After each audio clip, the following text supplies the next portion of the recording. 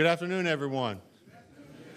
It is my distinct pleasure to welcome you to the 2018 State of the Coast Guard Address, which will be given by our 25th Commandant Admiral Paul Zukunft here in just a few minutes. I want to thank you all for joining us today for this very important event. Now, the State of the Coast Guard Address is an annual event that dates back to 1975. Today, we have the privilege of hosting you at the historic National Press Club in this beautiful ballroom that has hosted heads of state, leaders of industry, and leaders of government. I'd like to thank the Coast Guard Band Brass Quintet under the leadership of Senior Chief Denton for their performance here today. Now, we have a few distinguished guests that I'd like to go through. First, we have our Deputy Secretary, Elaine Duke. Thank you for being here, ma'am. Thank you for your service. We also have our 24th...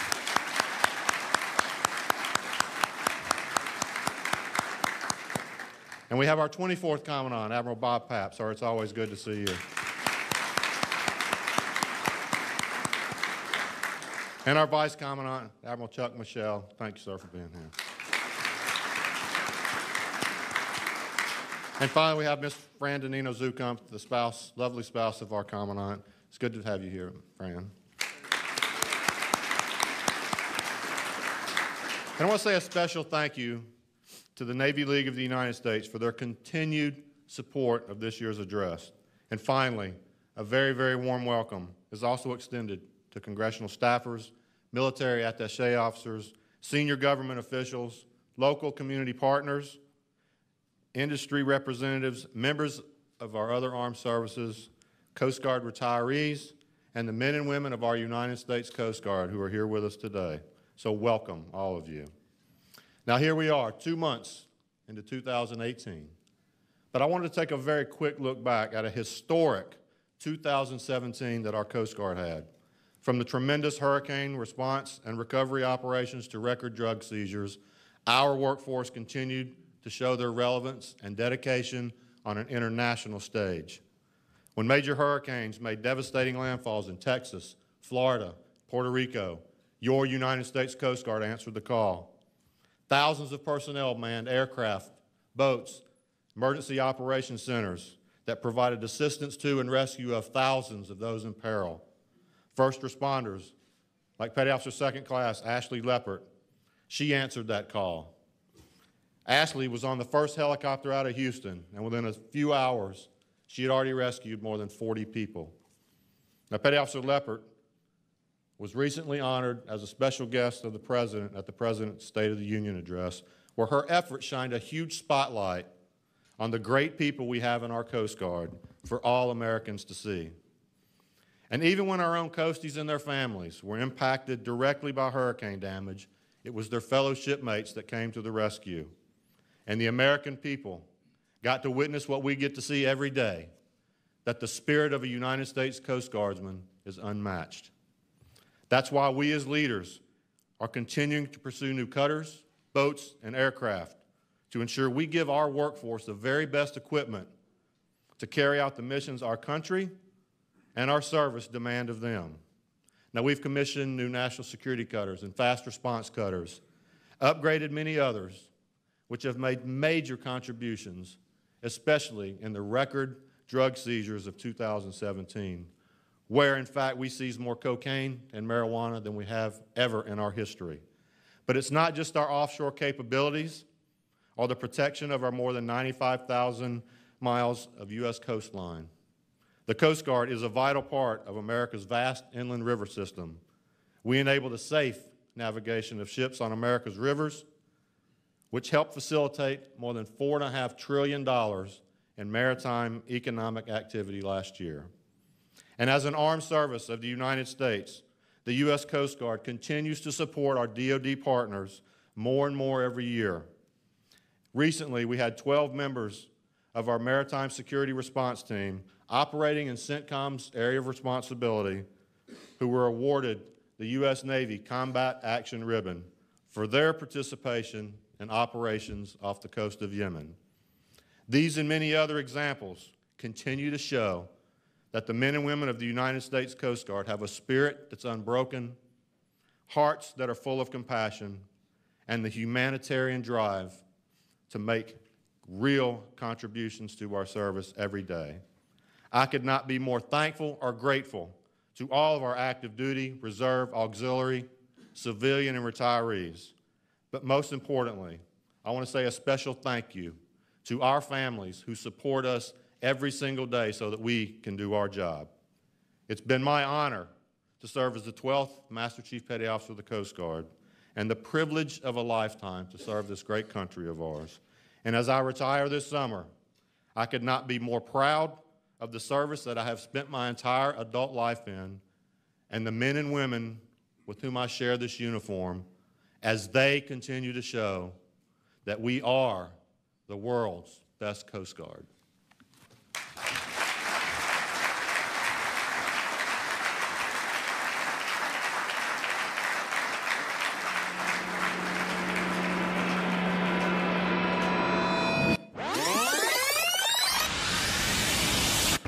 The only time many Americans hear about the U.S. Coast Guard is during a major disaster or highly publicized search and rescue. Harvey pounded the Texas shoreline today. The Coast Guard pulled off a number of dramatic rescues. Our Anderson Cooper also is in the sky. He's with the Coast Guard. They're trying to decide where they're going to drop off these two people. There's a shelter nearby. Members of the Coast Guard have flown in from around the country. Rescue swimmer Graham McGinnis and his team helped save a family of 3 on Sunday. We have other people stranded in vehicles. And they are risking their lives to save lives. It seems like it's been relentless for you. I mean, it was Harvey, it's now Irma. This dramatic rescue to show you off the coast of Puerto Rico tonight, the U.S. Coast Guard. A woman and her 2 12-year-old kids standing on top of an upside-down boat. Like Coast Guard Petty Officer Ashley Leopard.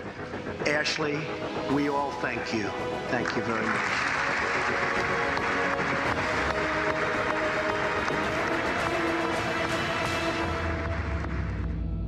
So you heard about the Coast Guard this year. But what you might not know is that despite massive response and recovery efforts, critical work continued around the globe. Crews defended U.S. maritime borders in record-setting fashion, keeping nearly $7 billion out of the hands of vicious transnational criminal organizations. The inland waterways fleet safeguarded America's economic security, keeping shipping lanes open for more than $4.5 trillion worth of economic activity and working to quickly reopen ports damaged by the hurricanes. Cutter Healy projected sovereignty in the Arctic, and the nation's one and only heavy icebreaker, the Polar Star, set sail for Antarctica to ensure access and protect key national interests. Americans trusted no matter the demand, no matter the mission, the Coast Guard would meet the call. Whether the task was less glamorous, like growing the cyber program, achieving a 5th consecutive clean financial audit, or continuing to deliver new cutters on time and on budget. Or whether in the national spotlight, the public the Coast Guard serves trusts the nation's smallest armed force to do one specific thing. Get it done.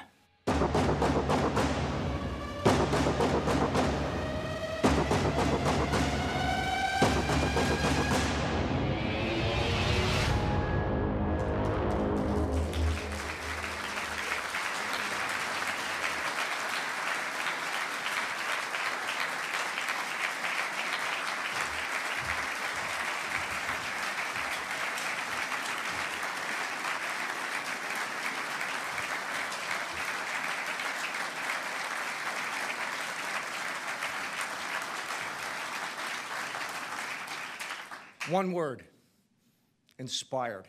What you saw up there is what inspires me. That represents the state of the Coast Guard, the men and the women of the United States Coast Guard. But more importantly, it represents the talent of the Coast Guard as well. That wasn't a George Lucas production. That was produced by our very own Petty Officer First Class Patrick Kelly. So what a great lead-in to this year's State of the Coast Guard.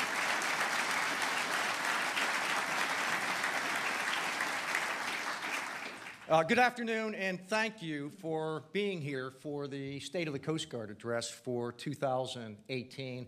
Again, I want to thank the National Press Club because there really is no better venue because you are not the only audience. We stream this live, and then when we stream it live, we do the data analytics afterwards. And when we did that last year, we're now up to a 2-minute and 27-second viewing time. And that includes my mother, who watches it multiple times over. So we're trying to do a little bit better. But we picked today, March 1st, for a special reason. You're going to have to stay tuned for longer than 2 minutes and 27 seconds to find out why we picked March 1st to deliver this State of the Coast Guard address. So let's get underway. So as we take in all lines, in the past we have characterized the Coast Guard. We usually use metaphors. We use metaphors that may not always be positive. Sometimes they cast a shadow on our service.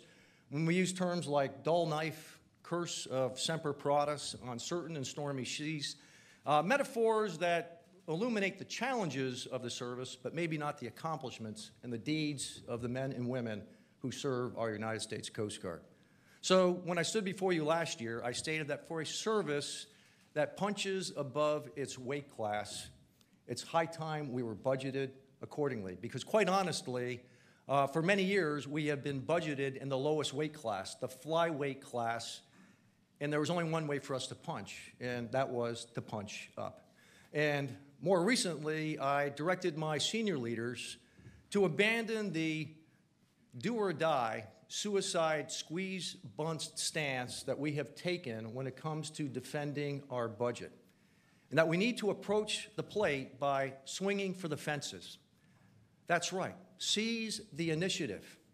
And today, I am here to report that thanks to this Congress and this administration, we have hit our stride. And to quote our Commander-in-Chief, no brand has gone up like the Coast Guard brand. Incredible people that have done an incredible job. And just 3 hours ago, I was at another event where Vice President Pence called out the United States Coast Guard. And he said, no one has inspired this nation like the United States Coast Guard. So I could not agree more. The Coast Guard brand is up, and yes, it is way up. In fact, to say that the state of the Coast Guard is strong would be an understatement. Our truly incredible workforce has faced curveball after curveball in our response, prevention, and mission support enterprises, but it's our men and women who consistently rise to the occasion. In fact, they hit it out of the park. I could not be more proud, more inspired to lead this incredible branch of our armed services. Our brand, well, it's like our stock. So how do you keep your stock on the rise? Well, what inspires an investor to stay in the stock market? It comes down to one word: trust. Trust and confidence. It was Confucius who said, a state cannot survive without the confidence of its people. Nor can any company, and nor can the United States Coast Guard. Our Coast Guard cannot survive without the trust and confidence of the administration, of Congress, but most importantly, of the public that we serve. So, again, I am profoundly grateful to this administration and Congress for the trust and confidence they have placed in our service, and especially in our service members, for their vision and their leadership to restore military readiness, and for their efforts to help us secure our borders and to ensure our nation and our economic security. Truly, in this uncertain global environment, countering the many threats that our nation demands an all-hands-on-deck approach. Working collaboratively within the Department of Homeland Security, Defense, interagency, and our private sector families. And it is fitting, yes, on this day, March 1st, exactly 15 years ago today, the Department of Homeland Security officially opened its doors.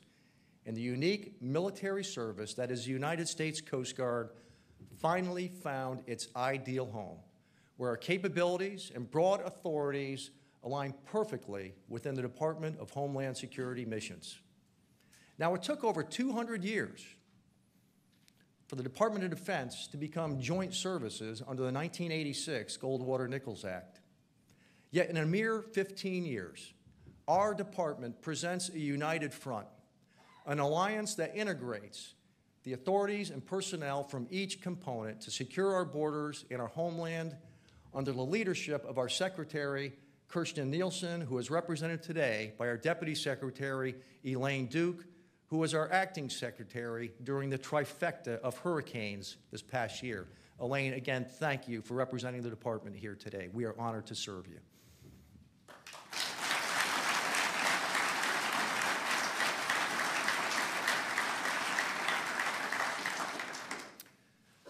Ever since the father emeritus of our Coast Guard, and that's Alexander Hamilton, charged our first commanding officers to, quote, be impatient of the least mark of a domineering spirit, haughtiness, rudeness, or insult, end quote. Sustaining public trust, dating back to 1790, has been a constant in our 227 years of service. As military and law enforcement officers, members of the intelligence community, and enablers of the maritime industry, as lifesavers, as first responders, the Coast Guard uses every tool that we have to earn the trust placed in us. Day in and day out, our men and women employ our broad authorities to ensure the security and prosperity of our nation, and while doing so, they stand ready to respond to any disaster, natural or man-made.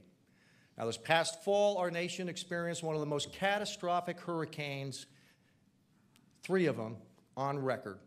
Working alongside federal, state, local partner agencies, FEMA, CBP, and the countless volunteers this incredible nation breeds, the Coast Guard surged nearly 3,000 first responders, more than 200 helicopters, cutters, small boats, fixed-wing aircraft, and we put them to good use. Yes, we saved nearly 12,000 Americans. Now, most of these men, women, and children were rescued from the roofs and flooded streets of Houston, Beaumont, and Port Arthur, Texas. Areas not generally accustomed to seeing Coast Guard helicopters circling overhead, dangling rescue swimmers into urban settings as waters engulfed their homes.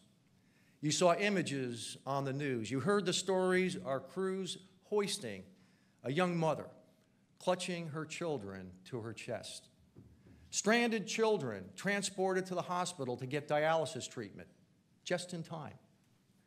And you saw ensigns Greg Velicky and James Gardner and others like them go to these very same hospitals when they got some time off to visit these children. Their efforts helped save a humanitarian service. But something you didn't see is that our men, our women, were responding despite the catastrophic losses they faced at home. You see, these cities, these are our homes. These are our communities. These are Coast Guard communities as well. And with spouses and children evacuating our Coast Guard families, it was our Coast Guard members who ran towards the eye of a hurricane. It was people like Senior Chief Joshua Martin. Literally lost everything, lost his house. I think he's more mournful that he lost his beloved motorcycle, but he lost it all. But he showed up to work, and he would not leave until his command practically ordered him to do so. And then there were others like Petty Officer Travick Herbrink. He was caring for his elderly mother, but he too had to answer the call. But when he flew over her neighborhood, he saw that his mother's home was immersed in floodwater. And he saw no sign whatsoever of his mother. Now, once Travis was on deck, he stopped every arriving flight crew to ask if they had seen his mother. And after several gut-wrenching hours, Travis finally learned that, yes, his mother was in fact hoisted to safety by one of our many helicopters operating out of Air Station Houston, and she was in the care at a nearby hospital. But yes, these storms get personal. And in the end, 700 Coast Guard families lost their homes. They had to be relocated. And the most profound impact to our members and their dependents were in Puerto Rico and the U.S. Virgin Islands. Communities ravished by Hurricanes Irma and Maria, and communities today that are just starting the path to long-term recovery as I stand before you. With most dependents evacuated, our men and women stayed and they reported to work. I recall being in Puerto Rico and seeing one of our auxiliaries, Mariano Velasquez. Mariano showed up as Maria was still overhead. He left his home to help reconstitute our Coast Guard base, to restore the perimeter fencing, remove debris, and fix the damaged radio tower so we can have Coast Guard communications. And then he moved out to help reconstitute the island, to ensure that the aids of navigation were watching properly and to open the port to get supplies flowing. He's an auxiliarist, a volunteer, a trusted member of his community. That's our United States Coast Guard. And it was the efforts of our prevention teams to restore and reconstitute the region's economically essential ports, from Corpus Christi all the way up to Charleston, to include U.S. Virgin Islands and San Juan, Puerto Rico. And they demonstrated the value of our waterways management mission to ensure that these waterways were opened well before commodities were even ready to flow. I could not be more proud. The American trusted us to respond, and respond we did. While so many endured these natural disasters, transnational criminal organizations continued to raise havoc and stir civil disorder in the Western Hemisphere. These networks persistently harm America and our way of life. They undermine social order through drug trafficking, human smuggling networks. They increase violent crimes, spur illegal activity along our borders, and directly contribute to historically high drug-related deaths of U.S. citizens each year, 64,000 in 2016. Without question, these criminal organizations, they are cancerous groups that directly threaten our national security. And the Coast Guard is working to put this cancer in remission. Last year, our campaign to protect the U.S. border far out at sea netted $7.2 billion worth of cocaine before it could reach our shores, our streets, our friends, and our families. Equally important, last year, we referred 606 smugglers to the Department of Justice right here in the United States for prosecution. 100% prosecution. Evidence we obtained at sea helped our HSI, DEA, and FBI partners open a window into this cancerous world that enabled them to cripple major networks that capitalize on an illicit and poisonous trade. Prosecution begets more prosecution, and our whole of government approach advances security and prosperity in our backyard. And this effort is paying dividends multilaterally. And next month, we will work with SAMAR, the Mexican Navy, the Colombian Navy, as we join that partnership, because the United States cannot take this threat down alone, and we're going to approach this in a multilateral, transparent way. And we're building a strong alliance, and again, centered around the trust of the United States Coast Guard. At the same time, we are paying close attention to our northernmost border, what I would call our fourth coast. Yes, we are an Arctic nation.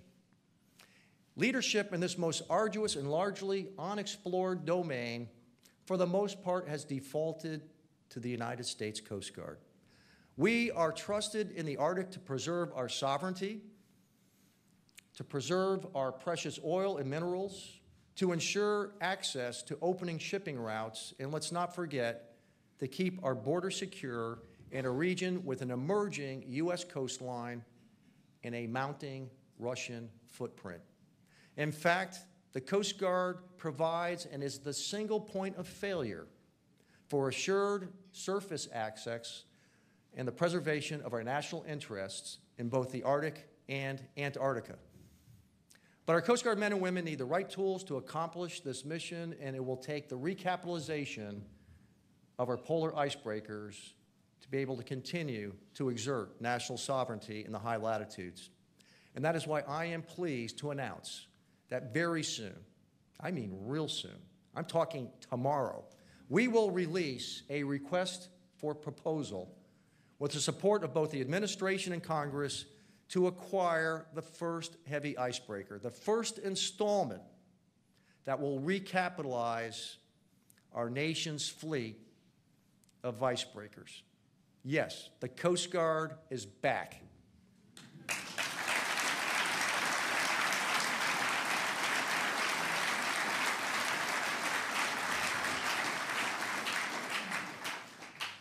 But none of our borders, north, south, east, or west, are truly secure without a secure cyber domain.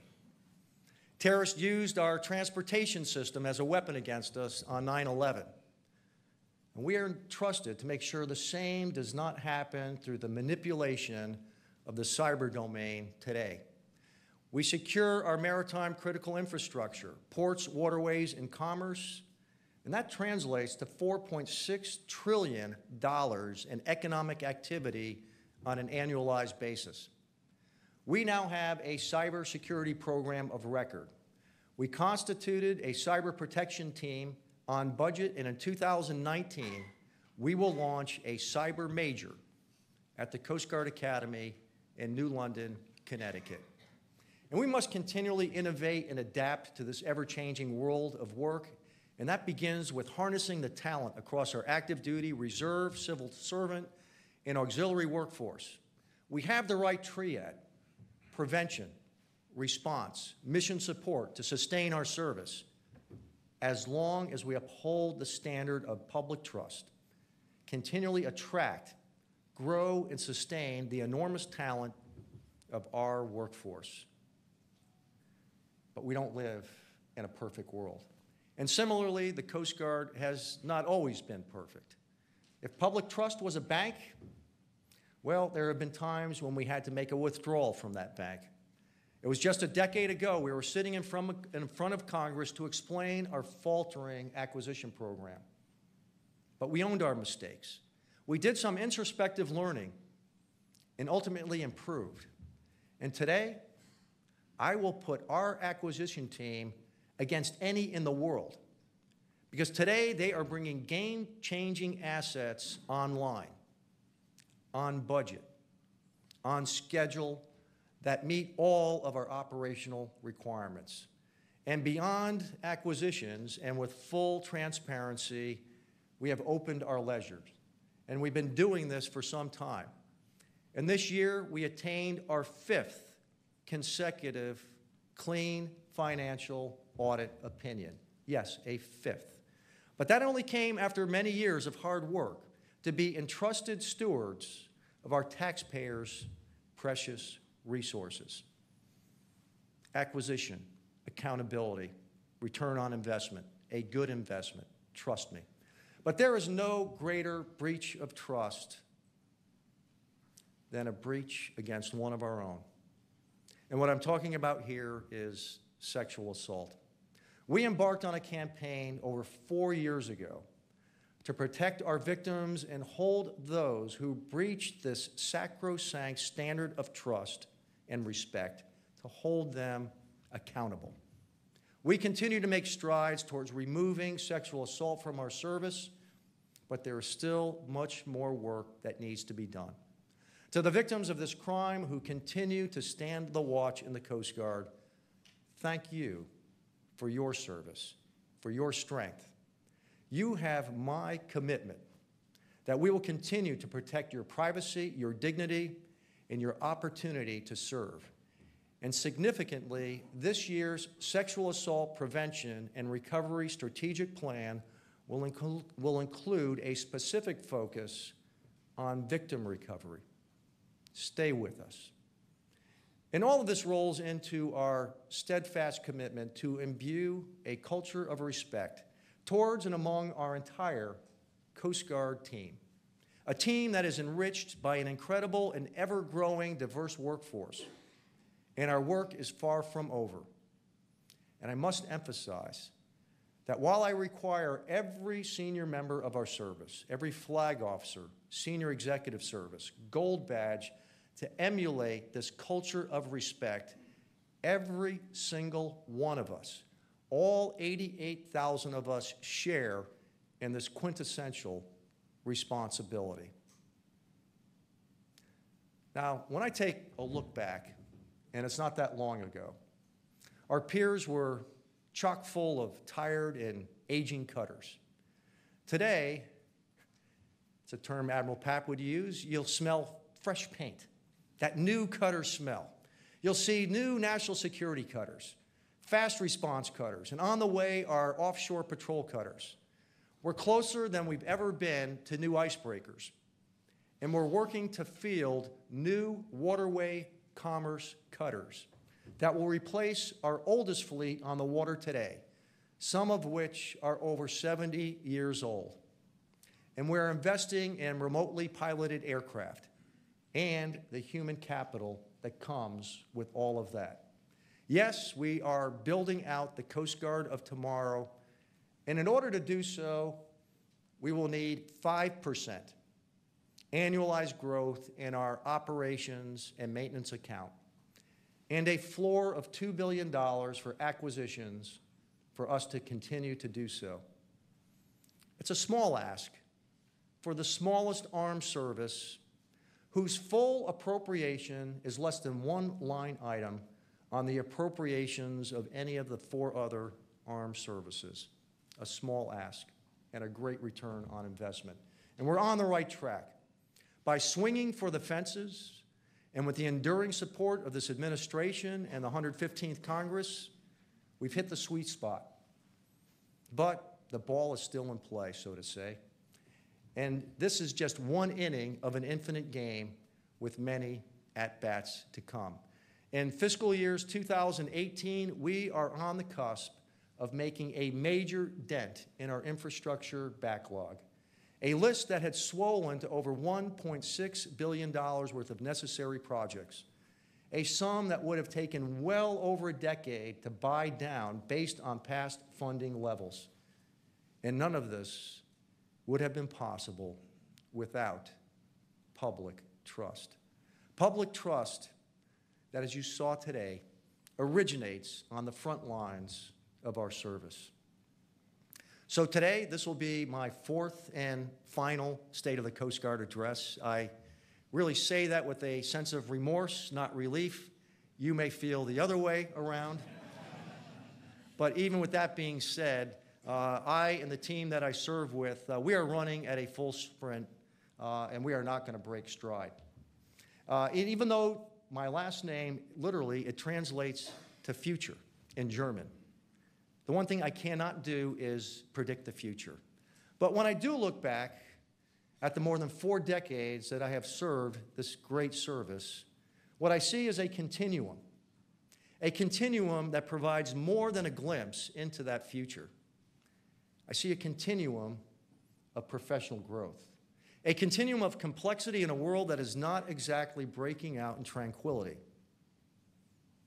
in a world that looks to our United States, and many times the authorities of the United States Coast Guard to be the broker of peace and prosperity. I see a continuum of ever-increasing relevancy and demand placed upon our Coast Guard missions. And I see a continuum of being the standard bearers that every Coast Guard around the world aspires to be, the United States Coast Guard, all built upon a rock-solid foundation of trust. So to our men and women serving around the world, to our active duty, reserve, civil servant, auxiliary, to especially our families, you are the light that has illuminated our service, and I cannot be more humbled to serve you as your commandant. In my 40 years, I have witnessed such incredible progress. A brand whose glide slope soars ever higher year after year. A glide slope that will continue to gain altitude. And I can say with absolute conviction, on June 1st, when the 26th Commandant takes the helm of what is and will continue to be the world's best Coast Guard, the United States Coast Guard, that glide slope will soar even higher yet. Trust me. So, true to our Coast Guard brand that reflects the state of the Coast Guard, yes, our brand is up, trending way up. And yes, the Coast Guard and the state of the Coast Guard can really be summed up in the second stanza of our service song. I won't sing it, but I will say it, that we're always ready for the call. We place our trust in thee. Thank you. Thank the men and women who serve our great nation, and Semper Paratus. Thank you.